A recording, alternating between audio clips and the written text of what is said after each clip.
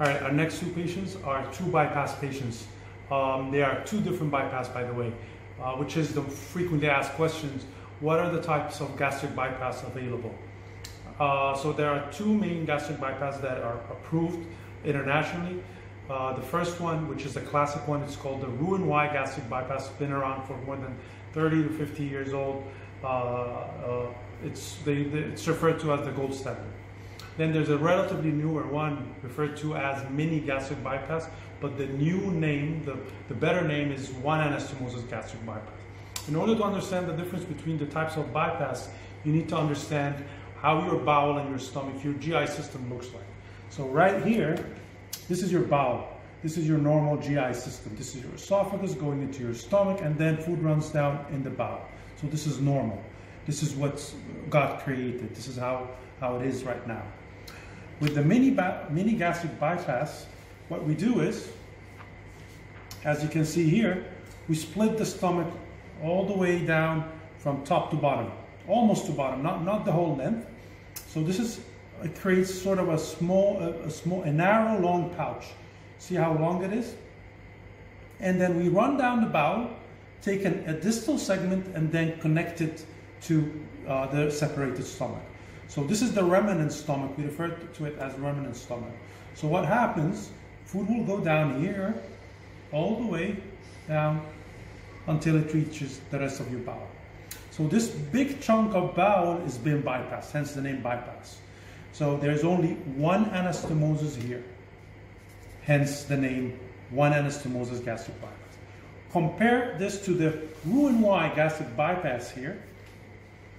Remember, Roux-en-Y has been around for quite a while. When you look at here, look how big when you separate the stomach, it's sort of long. Here with the Roux-en-Y, we make it short and narrow. So compare this to this. As you can see, this is shorter. Then we go again, the same as here as the mini bypass, take a loop of bowel and connect it up to the stomach. So we have one connection over here. But this is only one step of the bypass. The second step of the bypass, this is the second step. We basically, if you go back here, we separate, we cut that out. We cut that and push and connect it down here. So this is what happened here. Look at here. So this is, remember, this is your first anastomosis. Then there's your second anastomosis. Anastomosis means connection. So right here, we're connecting the small stomach pouch, your new stomach, to the intestine, and then the second connection is between the intestine to intestine. So this is the difference. So the mini bypass is composed of only one anastomosis. For the Roux-en-Y gastric bypass is composed of two anastomosis, two connections. Why?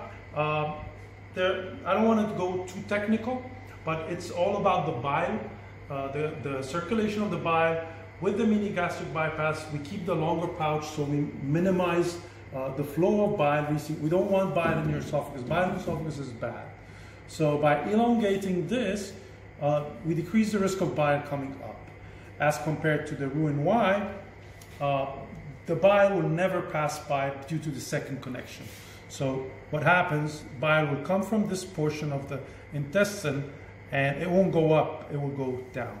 But what happens with food here, same as the other technique, it will go down all the way down there. All right, so which is better? This definitely needs another video. There's a lot of research going on. It's comparing both, studying the long-term effects of both procedures. So far, both have really good results. Each has its own pros and cons. So if you're decided, consult us. We'll ask a couple of questions. Based on those questions, we can decide which procedure is best for you. One of the patients of today has a revision surgery. So what he had a sleeve that didn't work. He's from Saudi Arabia. He had a sleeve that was done 8 years ago, and he regained his weight. So he's coming over for the mini gastric bypass. So when we go in, he shouldn't have this stomach, because remember the sleeve, we take out this part of the stomach. So this is out, it's not present. So he will only have this part of the stomach. What we do, we're going to connect the bowel to it. Only one connection. That's why it's called one anastomosis gastric bypass. If you have any questions, feel free to send them over.